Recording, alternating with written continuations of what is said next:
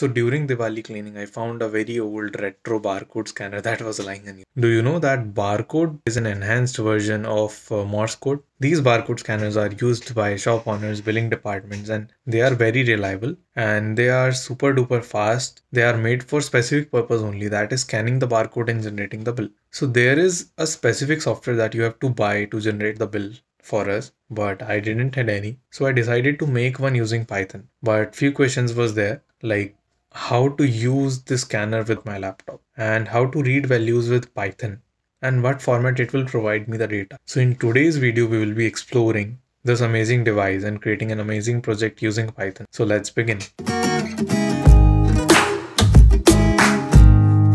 Okay, so before diving into the coding part, let's learn a little theory about barcode. So it's a way of visually representing data in machine readable form. 1D barcodes or initial version called the linear barcodes, they are scanned by optical scanner called barcode scanner. The advanced version is a 2D barcode that is in a form of matrix. They have special 2D scanners for that. In 1951, barcode was invented by Norman Joseph and Bernard Silver. So 2021 minus 1951, that is around 71 years ago. And yes, barcode is an extended version of Morse code. It is based on Morse code. When the Morse code is extended to thick and thin bars, it gives us barcode. It took 20 years for the invention to become a commercially successful product. Lasers provide non-contact device allowing a large depth of field. They capture data by measuring the laser light reflected back from the barcode. Then the electrical output to the computer is sent via decoder and a cable. So the decoder recognizes the type of barcode, translates the bar and space content to digital data, and then transmits the data to human readable format. If you want to read more, I will give the links. You can go into depth. Into my laptop and opened device manager, but nothing was visible. So this is a scanner. So this is on. This is not working. It will only work. We'll have something and you show the barcode to him and it will. This is working, but where the data, where the output is going. The whole bit zoomed in and let's scan it again. So here and scan. We got the whole number, which was right mode. Let's try some more of book motive.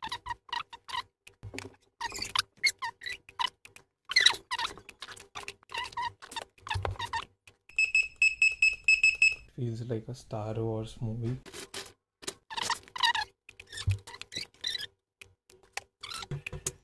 Now let's code. So first we will try to get the input from the scanner, because scanner is acting like a keyboard, so we can directly get the input. So this input, we are trying to print that input. What's the value it is printing? So it failed because it is saying int error. Yeah, because the scanner is giving the string, but we are scanning int. So I just corrected that and it's working fine now. Let's create a dictionary in which we have all the products. So dictionary is the best way to store, and we can have the barcode and the name. Like barcode is the key and name is the value. And if the item is matched to the value, we will write a message that this product is found. If it is not found, then we will say that this product is not present in the list that we had. So it was keys and it should now work. And I have also added break in the mid, so that if the item is found in the starting, then it will not go through all the elements. It will stop the first. It will save the resources. Let's add more details like name and price of the product. And I am using a dictionary for that also. So now for each barcode, we can save the name and price. Let's try it out. Okay, it is item not found. We'll just copy that item and create a dictionary in similar manner for that also. And we can add more products. Yeah, it's working. It's displaying all the values of that. And this new book, the practice, the book that I displayed, it was not there, so it displayed that it's not present. So I have added that, and let's add some more. It's a little boring to enter each value and after running the code. Let's put that in a loop and just add all of that in a bulk. So if the user enters exit, if the user types exit, then the shopping will over for that person. And let's create our inventory. For every barcode, we will have the name and price. And let's tidy it a little bit so that more items can be added. Okay, now I have added a mouse. So a cream box was there, so I added that also. So I think we have enough products now.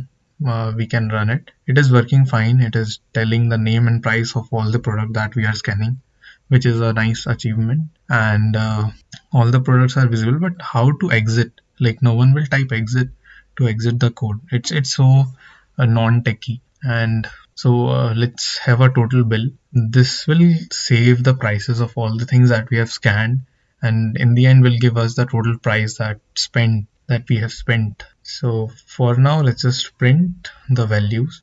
And now we are adding the price to the total bill variable. And when all the items are added, when the user will exit the code, or when the shopping is completed, it will show the price that okay, this is your total bill, total amount, and we can directly use it. And I am also using item as items.key so that the item will have name, and that the exit process is not good, so I am trying a new thing. So let's use this book. Whenever this book is displayed to the system, it will stop the processing. It will say that your shopping is complete.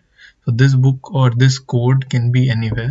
It can be on the card of that customer, or it can be that of the employer, and he can directly show his card and it will stop. So to stop the shopping, I can just show the book. If the ID is of that book which I displayed, then stop the shopping. And we are just adding more products. It is saving all of that. Now let's stop the shopping.